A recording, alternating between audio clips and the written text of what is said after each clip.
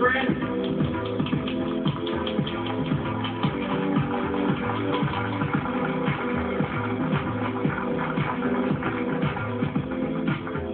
even though we face difficulties of today and tomorrow, I still have a dream.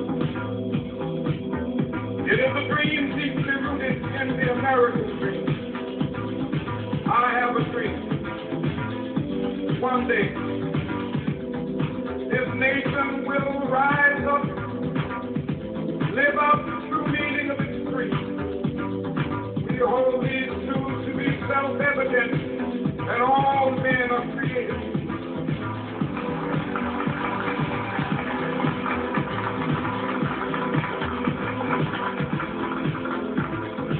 I have a dream that one day on the red hills of Georgia, sons of former slaves and the sons of former slaves will they be able to sit down together at the table of brotherhood. I have a dream. One day, even the state of Mississippi, a state sweltering with the heat of injustice, sweltering with the heat of oppression, be transformed into an oasis of freedom and justice. I have a dream. My poor little children one day live in a nation where they will not be judged by the color of their skin, but by the content of their character. I have a dream today.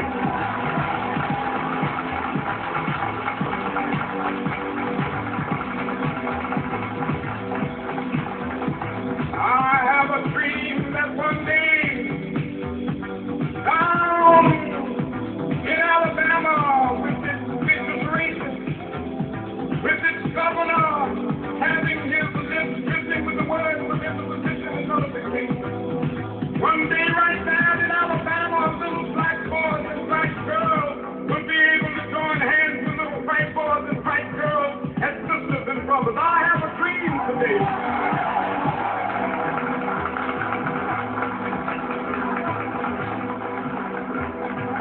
I have a dream that one day every valley shall be exalted. Every hill and mountain shall be made low, the rough places will be made plain, and the crooked places will be made straight. And the glory of the Lord shall be revealed, and all flesh shall see it together. This is our hope. It is the faith that I go back to the fellowship. With this faith, we will be able to hew out of the mountain of despair a stone of hope. With this faith, we will be able to transform the tangling discourse of our nation into a beautiful symphony of brotherhood. With this faith, we will be able to work together, to pray together, to struggle together, to go to jail together, to stand up for freedom together, knowing that we will be free one day. This will be the day. This will be the day when all of God's children be able to sing with new meaning, my country here. We land of liberty of the say. Land where my fathers died, land of the pilgrims cried. From every mountainside, let freedom ring, and if America is to be a great nation, this must become true. So let freedom ring. From the prodigious hilltops of New Hampshire, let freedom ring.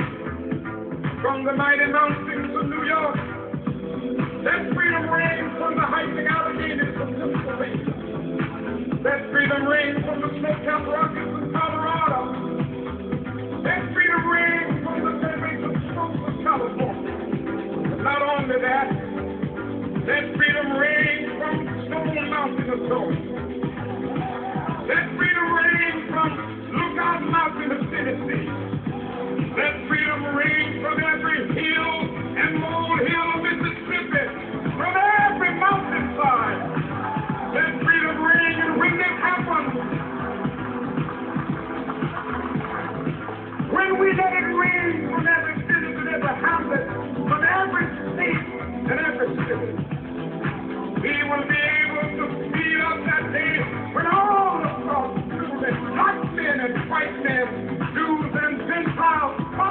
and capitalism.